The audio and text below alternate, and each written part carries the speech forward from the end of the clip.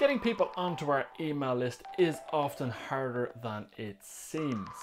But having got them there, we need to make sure we're delivering that message time and time again so we can really make an impact with our blog and with our content.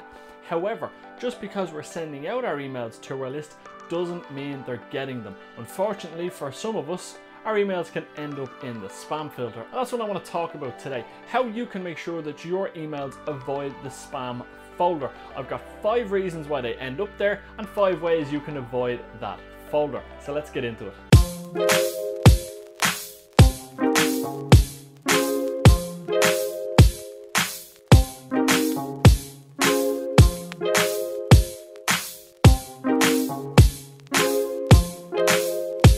First things first, if you are using a reputable email provider, the likes of Aweber, MailChimp or ConvertKit as we use, well then the chances are you're going to avoid the spam folder more regularly than those who aren't. But just because you are using a reputable provider doesn't mean that you won't end up in the spam folder. In fact, only 76% of all emails sent in the first quarter of 2016 managed to find the inbox. So that means 14% of emails are still hitting the spam folder, which is a large amount.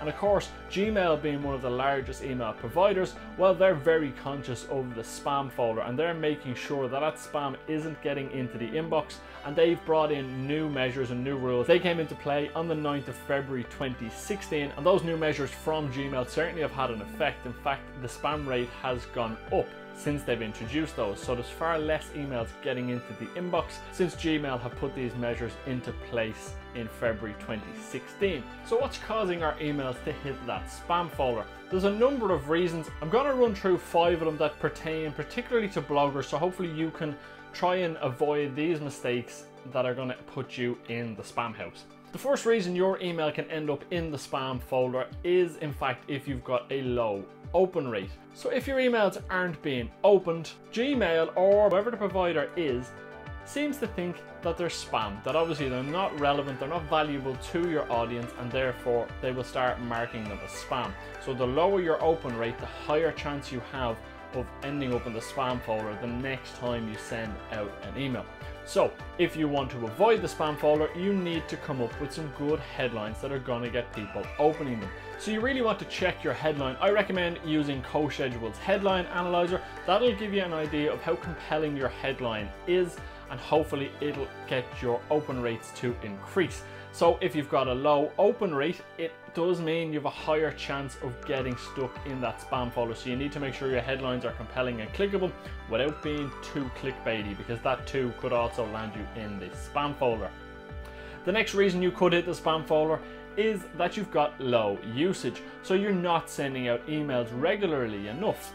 This has a knock-on effect. So this kind of low usage is twofold. One, you're not sending out enough emails, and the email providers know this, that there's not too many emails coming from this provider, therefore there's a chance this could be spam. The second is that people forget they're subscribed to your list.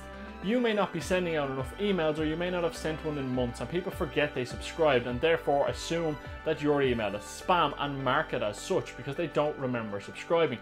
So having a low usage rate not only indicates to the email provider that it could be spam, but also given the fact that people don't remember signing up, they're reporting you as spam because they haven't heard from you in so long. So you need to be sending regular emails with your decent headlines, as we've just spoken about, to get that open rate, to convince the email providers to keep you out of the spam folder. Another reason you could also be ending up in the spam folder has to do with your headline, is the amount of clickbaity type words. Yes, there are certain words that email providers scan for, and if they appear heavily within the email headline or indeed in the body copy, then you could be in trouble. Words such as dear friend, spammy. For a limited time, spammy. Congratulations, spammy. For only, and then a dollar amount, also spammy. And there's many more. I'll put a list of them in the article below. There's so many words like that that can get you into the spam folder. So you need to make sure that you don't have those words heavily placed within your article. In fact, I would avoid them altogether where possible. Another reason you can end up in the spam folder is the design of your email. We use plain text emails for good reason. It's not that we're lazy and we don't want a nice looking email with a beautiful header. It's actually that the HTML code can sometimes be dirty, which can end up pushing our emails into the spam folder. Now again, if you're using a reputable email provider, the chances are their templates there have been checked and they'll help you avoid the spam folder. But sometimes you get dirty HTML text which can push you into the spam folder, so we tend to avoid it altogether. And on a side note, most people now check their emails on their phones, and when you're out and about, most of the images don't load. So you end up with images that don't load, and what happens is some people, and I've seen this on some lists I'm on, where they have named their image screenshot May 2017. So when I open the email, I just get this horrible piece of code, ahrefs equals screenshot May 2017, and then the email body copy, and you're kind of looking at it going, I know that should have been an image, but it just looks silly. So if you are going to use an image like that, at least make sure you name it properly. So even if it just says logo, that's fine. Or a lot of people, if it's a click-through image that you want them to watch a video, maybe it's a screenshot of a video just like this, and you want people to click to go through to YouTube, you could name the image click here to watch the video. So when it opens up, if the image doesn't load, there's still something they can click to get them through to the video without it being too spammy again. So just bearing in mind that HTML code in your email could have a bearing on whether or not you end up in the spam filter.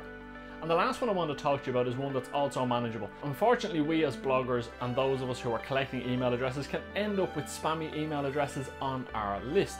How many times have you seen someone subscribe where you look at the email address and you think, that's not a real email address, or that's a bit bogey? It happens to us, it happens to you, and it'll continue to happen, unfortunately.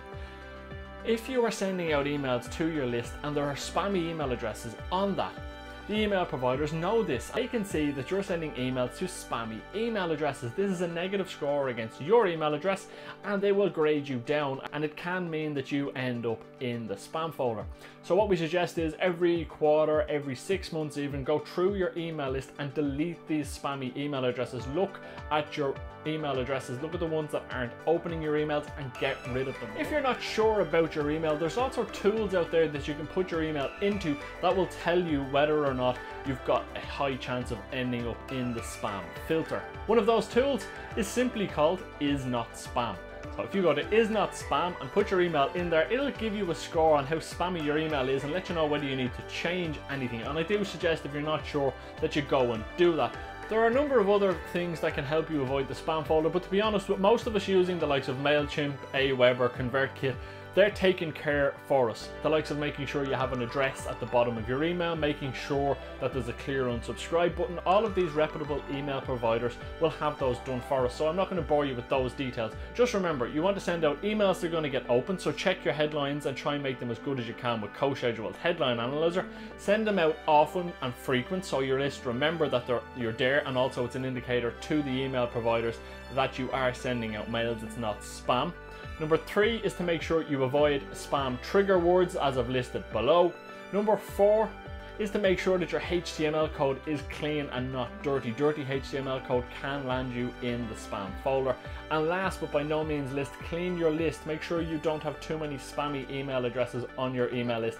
These two could put you where you don't want to be.